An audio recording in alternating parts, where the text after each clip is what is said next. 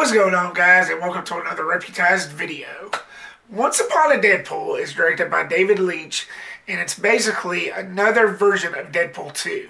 It's a PG-13 version when the original Deadpool 2 was rated R, just like the first one. So basically, this was the studio's way of trying to rope more people in. This did hit theaters, but very little. And it stars Ryan Reynolds, Josh Brolin, and Julian Dennison. And it tells the story of this time traveler who goes back to our time to hunt down this kid, Russell, aka Fire Fist, and it's up to Deadpool to save him.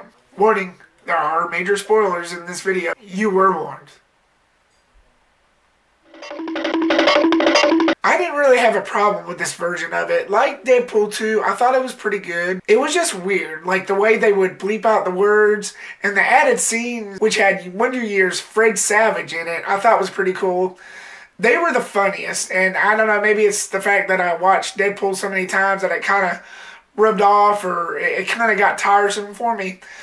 But I thought the added extra scenes was pretty good. It was funny, it was pretty clever, and it was just basically Deadpool just reading the story to this guy in a much more kid-friendly way. That's basically what this was. It didn't really throw out anything new other than the added scenes. And I will say this also, that some of the scenes in Deadpool 2, after watching Deadpool 2, the original cut, as much as I have, you'll see a difference. They basically bleep out words, certain words, and, you know, like and stuff like that, like I just did.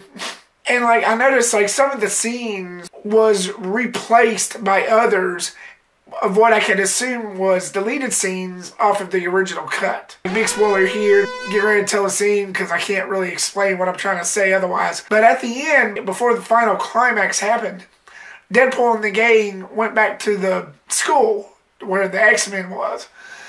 And he was holding up that little phone that looked like it had like a radio playing on it. He was trying to get Colossus to go with them to help him out. Well, in the original cut of Deadpool 2, in the R-rated version, he never came out. He stayed in his room. Well, in this version, he actually comes out and starts and talks to him. And he's like, you know, I don't want to be any part of you. You let me down, blah, blah, blah. So it's like little things like that.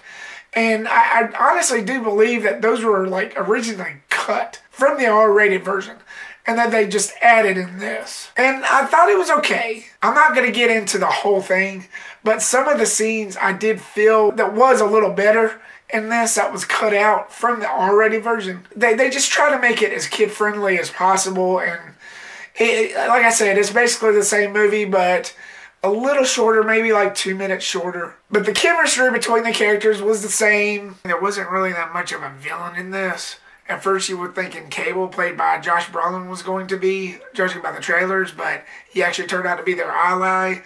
And there was the headmaster of that school, which I guess you could consider him a villain, but he didn't have that much screen time. And Russell, the little kid, he was only evil for like a few seconds. And then you got the Juggernaut, which I guess you could also consider that was a justifiable villain. But again, he didn't have that much screen time. So really, when you think about it, there wasn't that much workable actual villains for this film.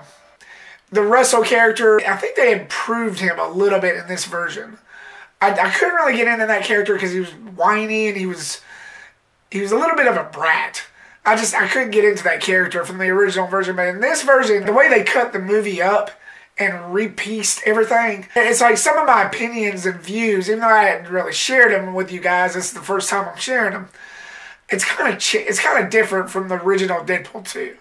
But not much, maybe like by 2 hairs. But Deadpool was still Deadpool, even though he didn't cuss as much in this. He was still Deadpool that we all know and love. It was still pretty good. I liked it. I didn't really have that much of a problem with it, other than like some of the scenes that was replaced and replaced with other scenes instead of having what was in their R-rated version. I guess they had to do that to make like more sense of them cutting out most of the bad stuff. And some of the stuff was like faded out. Like when he was trying to grow back his legs after the Juggernaut ripped them apart, you could see his baby balls. But in this, they actually like bleeped it out. Like when you watch the cops show, you see those like disoriented faces. I forget what that's called. Electronically scrambled. It was electronically scrambled, pretty much. And I thought that was pretty good. I mean, it was funny, but at the same time, it was kind of nice because I didn't need to see that originally. But still, I'm not complaining. I'm not complaining about the original R-rated Deadpool 2. I still like that one too. It's just, this was its own cut film. With the R-rated Deadpool film was something of its own. But guys, Once Upon a Deadpool gets a B+. Why do you ask? I'm not giving it the same rating as their first one. Well, it's because of what I just said. Like some of the scenes that was replaced, it felt a little out of place when they did that, but not by 2 hairs. That was it.